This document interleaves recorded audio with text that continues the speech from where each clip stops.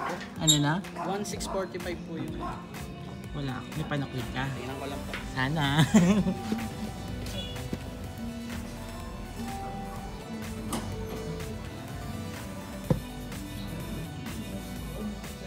And I walk up to this very nice box from Zara Collection 2019.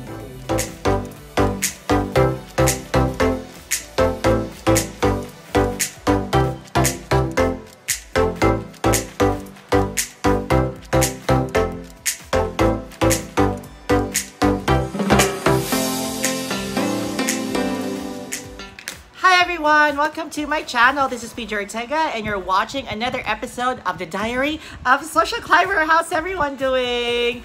Ayan, as you can see in the intro video, I actually received a box, delivery box.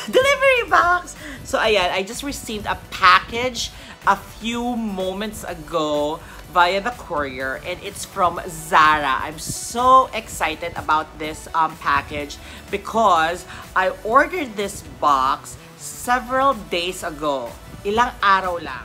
And it arrived 3 days after. And this is it. It's a Zara Collections 2019. This is from the Zara brand, yung Zara clothing. And as you know that they have a website, an application as well, where you can actually go through their items, their collections. And ako personally, I really love Zara.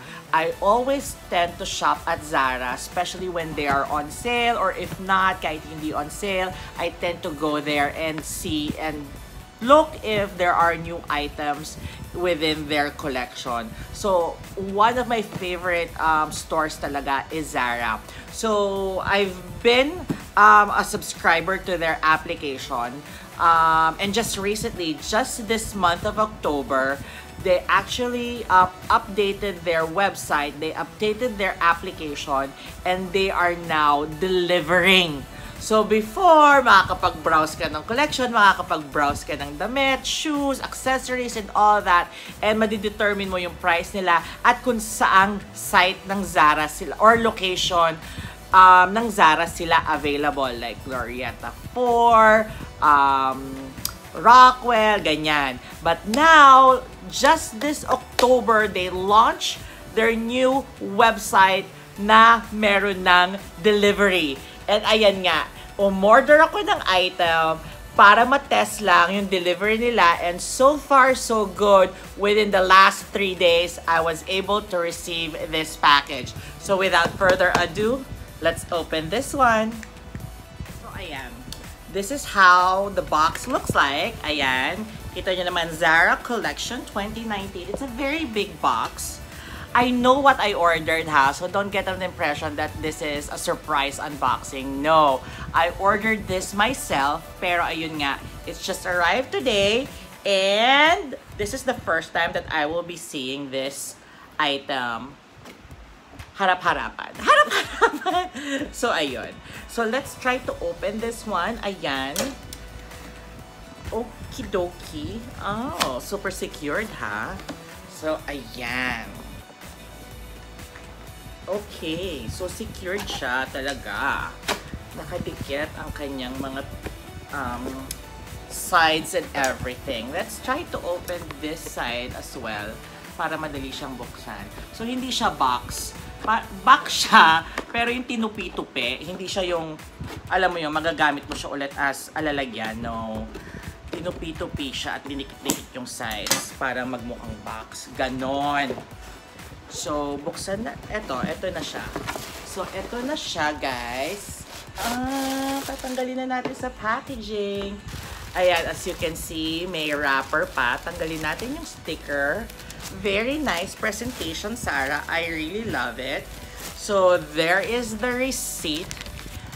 Pakita natin yung receipt. So, ayan yung receipt. It says, Zara International Specialty Concepts Incorporated. This is at the 5th floor, Enzo Building, Senator Hill, Puyat Avenue, Bel Air, Makati. This item is for 1,495 pesos, and there's a shipping fee of 150. So ayan, if you will go to the Zara website, remember that there is a shipping fee of 150 pesos on top of the product that you would buy. Now, shipping fee wise, medyo pricey because there are some, especially in Lazada or in Shopee, na ang shipping fee ay 50 pesos, 80 pesos, or 100 pesos the most. Sa kanila, 150 pesos. So, 150 pesos shipping fee is kind of pricey because if you would compare the shipping fee to Lazada, for example, or Shopee, for example, merong mga sellers doon na nag-ship for free, which is actually really good. But there are some who would ship for 50 pesos, 80 pesos, 100 pesos the most. 150 is medyo pricey, but again, who are we to question Zara? Diba?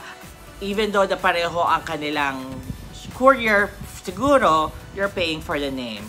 So there you go. So let's open this one. So there you go. As you can see, this is actually a shoe that I bought from Zara. Ayan, this is very nice.